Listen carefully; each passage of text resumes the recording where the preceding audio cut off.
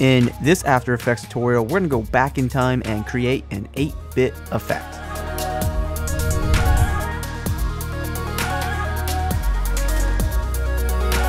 Hey, what's going on internet? Josh Noel from SonduckFilm, and today I got a quick tutorial. Haven't had a lot of time to do a huge tutorial here, but I think this is a great effect because more goes into this than just applying like a mosaic effect to make it pixelated.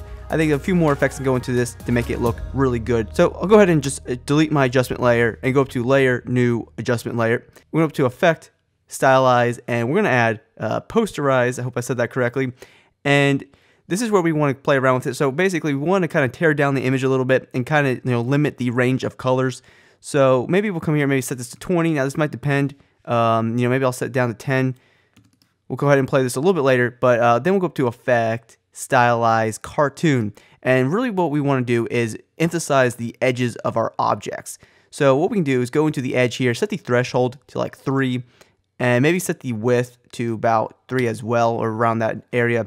And this will emphasize some of the edges and make it look a little bit more like we designed each object here. It's not perfect, especially when you're playing the video, but this is a quick effect. So then let's go up to Effect, Stylize, and we'll add Mosaic. And this is where the pixelation is really going to come and give you that 8-bit feel. And this is a little bit exaggerated right now. It looks like we're like zoomed in on Minecraft or something. But let's go here and set the blocks to 256 by 256. Now we're starting to get a pixelated feel. But if we click on sharp colors, it'll look a little bit more defined and not exactly pixelated. So, and of course we can alter some of these settings. So like I was swap between 126 and 126 between 256.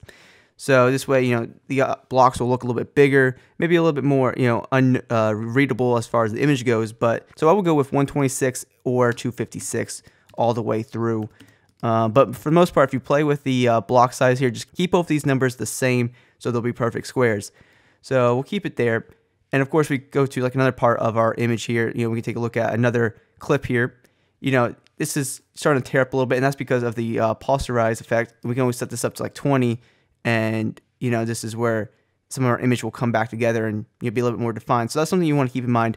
And then to top this effect off, let's go up to Effect, Blur and Sharpen, and let's add the unsharpen mask effect.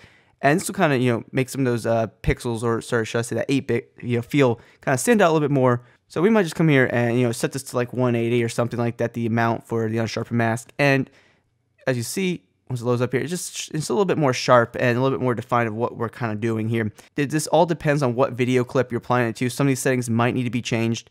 Like I said, like the 126 might work best. So as I said, you might want to change some of these settings. Like maybe the actual edges here are too rough. So maybe you set the threshold down to like 1.5 or something, and it'll make the background edges here a little bit more easy to go with. And then maybe you want to set the mosaic down to 126, and this way the blocks will be a little bit bigger. So this is something you need to work with. And of course, maybe we go back to the Posterize and set this down to 10. So it all depends on the clip that you're going for. And of course, you can apply this quickly to other sorts of clips. So maybe we could do it to motion graphics as well.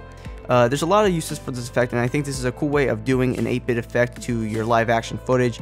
Of course, if you were going to do this 8-bit effect with motion graphics, I would actually create an 8-bit motion graphic, and I will do a tutorial on creating 8-bit motion graphics coming up real soon. So hope you guys enjoyed this video. If you guys did, please drop a like and subscribe to the channel if you have not already for more After Effects tutorials.